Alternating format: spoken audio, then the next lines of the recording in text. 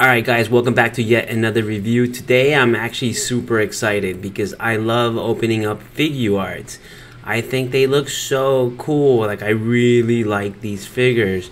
I like them way better than Mafex, and I know they're on the same kind of level with the articulation. I'll explain more about that later. But this is the box. It looks cool.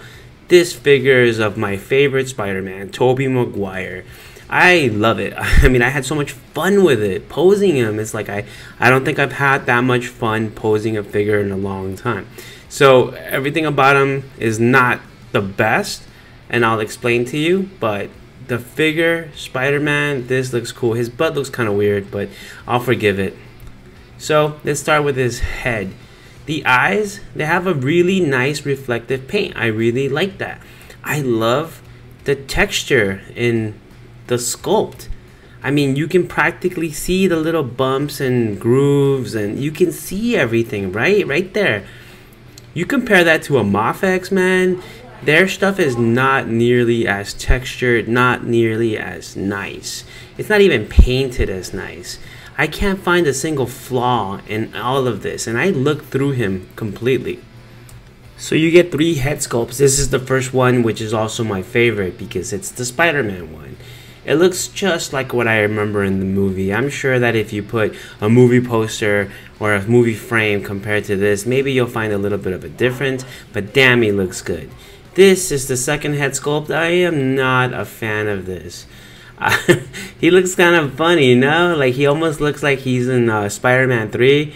If they changed his hair up a little bit, maybe slicked it back, darkened it a little bit, he would look like that Spider-Man where he's like venomized, or he's getting venomized.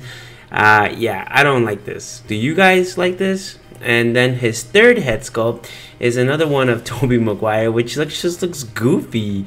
I don't know. I don't love it, but I'll take it. You know, I'll take it. But I'm never gonna display him with his Tobey Macguire face. I might take a picture or two here and there, like in the future, where I have some ideas, like a multiversal Spider-Man picture. That would be pretty cool. But yeah, I don't really have a lot of plans to use this face at all. So the first head sculpt, the masked one, has its own peg. But this, the faces, the human faces, Tobey Macguire faces, you have to take them off the peg. So yeah, you have to share. And it works. It took me a second to figure that out. Alright, so now let's talk about his hands. Dude, this looks so good. I mean, this is a video, but like, can you imagine how cool it's gonna look when I take photos of him? The gunmetal gray looks freaking cool. This is his first pair of hands. They're the standard punching hands that every figure needs to have. I want you to appreciate here the slight texture in the webbing around his hands and the little bumps and detail on his actual glove. I mean, dude, that you don't show me a Mafex that does that. I mean, granted, okay, look, I'm coming to you from the perspective of a person that loves figures, all right, but I am not a seasoned pro like some of you guys out there. What I am bringing to this table here is the ability to be able to show you my figures in such a way that I don't think I've seen online. I want you to see the detail. I want you to appreciate it, and I feel like I'm bringing that to the table here. So when I say I haven't seen other Mafexes do that, it's because it's true. I haven't seen. Look at the detail, compare that to one of your Mafex right now, and tell me this is not better than that. This is his 4th pair of hands, thumbs up. Look how many hands you get. We're on the 4th one, and I'm here going off on Mafex, you know? He's got a ton. Mafex doesn't give you that many. This guy, this figure, Tobey Macguire figure, he's got a ton of them. And I really like this thumbs up, by the way. So for his 5th pair of hands, these are his web shooting hands. I think he does that, right?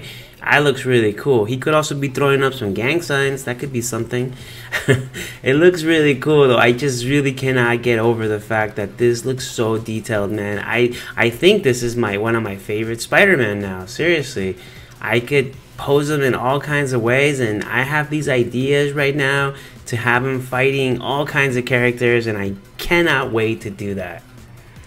I'm a dumbass. His 6 pair of hands, he looks like he's saying stop, which you can also have him do, right? But duh, these are his wall crawling hands. It would have been cool though to put a little magnet on these to, you know, put them on your fridge, or maybe not because your kids would take them, and these are your toys, goddammit, not theirs. Okay, so let's move on to the accessories, which he's only got a few. It's okay. He's got the webbing. He has to have webbing. What else is he going to have? A sword, a gun? No. He has webbing. The webbing goes on his wrist peg right there, as you can see. These are the smaller webbings. They look really cool. So speaking of weddings, I should be editing one right now, but I'm not. I'm doing this. I really like how this looks. It's easy to put on. It didn't take that much to figure out how to do this. So yeah, now that you see this, now you know how to put on the webbing. But he's got a longer one.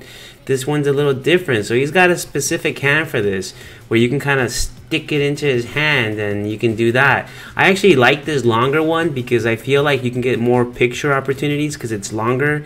You can shoot the webbing out of frame and it looks like it's actually holding on to something. You don't have to Photoshop anything because it's out of the frame, you know. The smaller ones that he's got, I wish they made them a little bit bigger. That would have been cool. So he's got this. If you guys remember from the movie, he gave up being Spider-Man and he threw his mask away. That's pretty cool. So let's move on to the articulation. He's got a head and neck ball joint, which allows him to just move up and down. Look, he's got all kinds of joints here, alright? He moves in such a way unlike any other character, seriously. He can move in any direction. His arms swivel, his waist swivels. I mean, just take a look, dude. There is nothing that you can't do with Spider-Man. Just your imagination is the limit here, because he can do everything.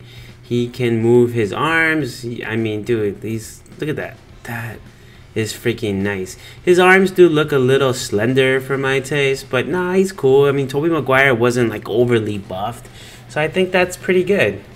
So he can basically do the splits, maybe not quite. Maybe he should have been able to do this a little bit better, but I can forgive that because damn it, he can move in any other way you want him to move. He's got this going on. His knee can bend that much. He can do a lot. I don't even know what that is. That's crazy, right? He's got the toe articulation. I mean, he's got it all. Comparisons. This is next to a Cyclops Mafex and Storm Mafex. I am putting these two up against them so you can see. Look at the close-ups of Cyclops and Storm. They're painted nicely, I think. They're a little sloppy at times, but they're painted nice enough. But look at the texture on Spider-Man. And before you say one is a comic version and one is a movie version, there is nothing to say that a comic version can't be textured. Alright? He's drawn all kinds of ways. That's the way I feel. Maybe you feel differently, and that's okay. Everybody's got an opinion, right? This is my opinion. And I photographed him with these wires. When you move him around, you can stick these wires in his butt and this and that, and then Photoshop them out. I am about to edit this photo to use as my thumbnail, and I put him in this ridiculous pose with his hands. He would never swing like this, or maybe he would, but I think it looks freaking cool, man. I really have fun with this, and that's really what it's about, right? Looking cool and having fun with the figure, and to me, this hits all the marks, so I recommend this a lot. So I'm a big advocate for getting them in Japan, even because they're cheaper, you know? But I couldn't find them cheaper. Some of you are more savvy when it comes to that. You've mentioned a bunch of places that I've never heard about. But yeah, I found them for more expensive. Although this is a limited edition. I'm not sure what makes it limited edition. But yeah, might as well just order this online in the US. And again, Entertainment Earth never fails to not have a goddamn thing in stock. You can get them for 90 bucks though. Not right now. You'll have to order him, and then whenever they get one, you know, you'll get it. Amazon does tend to have the figures that I want anyways pretty consistently, and he's 90 bucks and he's free shipping, so, you know, it's kind of like a no-brainer for me. Big Bad Toy Store's got him, although he's $5 more expensive, but he has them now, you know? I would just get him on Amazon, to tell you the truth. But look, guys, thank you so much for watching. It really means a lot to me when you comment. It actually makes me feel good, and I can't wait to reply to you. So please go ahead and do that. I would really, really, really appreciate it. Thanks, guys.